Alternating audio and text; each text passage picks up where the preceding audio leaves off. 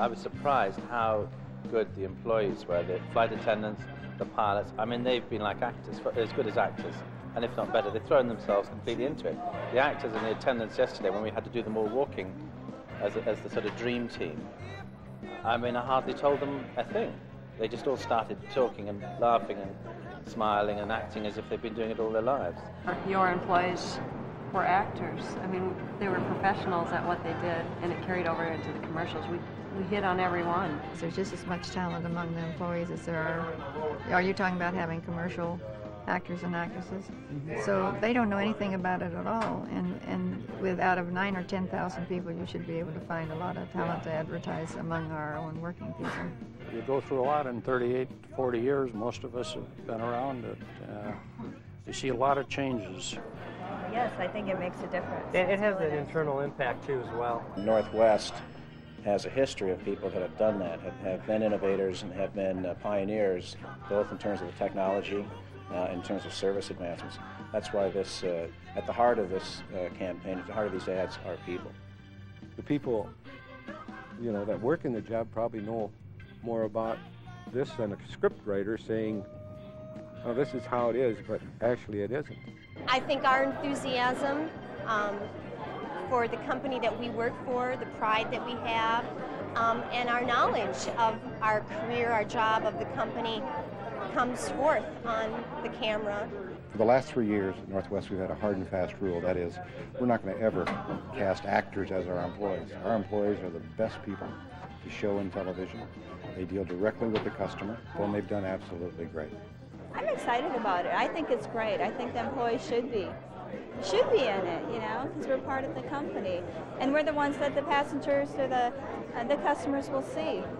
Immediately you read it as, this is real. This isn't a spokesperson telling me very confidently about the past, you know, and acting out a line. It's someone's real experience. Some people just know how to fly. They set a goal and they aim it high.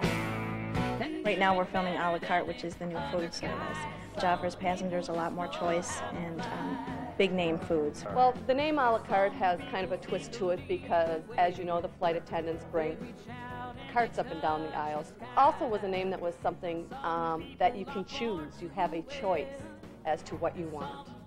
We're offering fruits, you know, fresh fruit, apples, for example, apples and bananas, more bananas than apples. We're offering sandwiches that are not too much with a lot of salt. Now remember, one of the things that a la carte is doing is we're using regional products. Big City Bagels out of New York, Karen's Cookies out of San Francisco. We're using Caravelli coffee, which is a gourmet cup of coffee, and it's wonderful. It's fun to have just light food and having different for every kind of passenger that that's hungry can have more, and the light fare, and to have a choice is really great.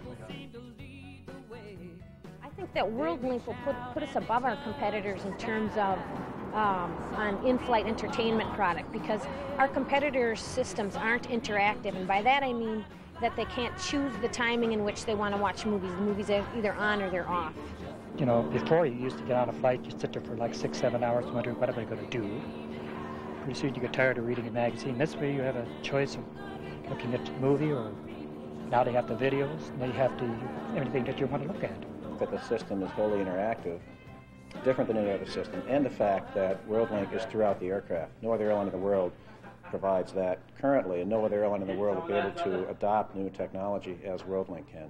It's a living room, it's a movie theater, it's an office, and it's an airplane, and it's on time. And I thank you for that as a frequent flyer. We're all working together. We can't be on time unless the fellow gets a baggage on board on time. We cannot have a scheduled departure unless the ticket is sold at the ticket counter. It's all working together. That's very, very important, because then the customer begins to say, hey, I can go out there and get on an airplane. I know it's going to leave or arrive at my destination on time.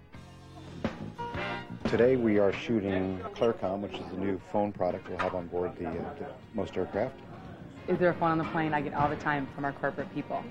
If there's a phone right in front of me, I'll use it. Oh yeah, that's definitely a good deal. The business travelers particularly are really going to enjoy ClearCom because they can use their credit card and have a phone at hand to call their office or call home to say they're going to be on time.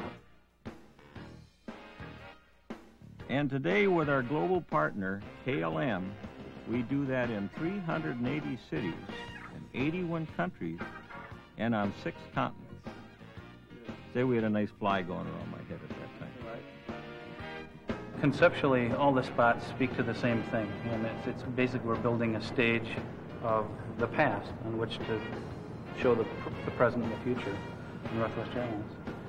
And the spots deal with the new ways. So a lot of messages the customer needs to know about Northwest, and we've been working hard all year to be able to go back to the public through advertising, and once this is all completed, we're going to go.